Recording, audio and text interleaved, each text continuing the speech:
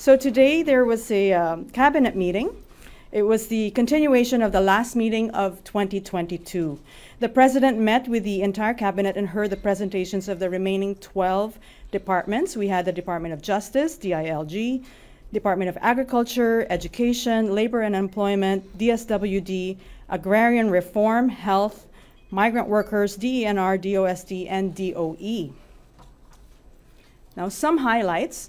The Department of Justice Secretary Jesus Crispin Remulla presented achievements in 2022 and plans for 2023.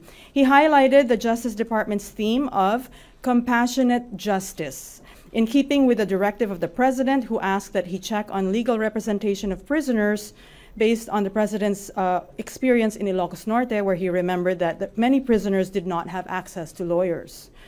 And moving on to the Department of Education, the Secretary VP Inday Sara Duterte presented the plans for inclusive learning, support for teachers, improving the curriculum. The DepEd will be presenting a revised K-12 curriculum for basic ed in January 30th. The theme of DepEd is Bansang Makabata at Batang Makabansa.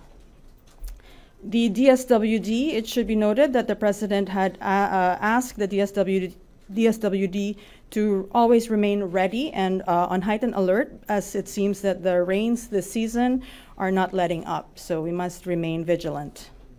And before the end of the meeting, the President wanted all the department heads to remember that to know what each other is doing and to maximize the synergy and in order to work together to achieve the 8-point socioeconomic agenda.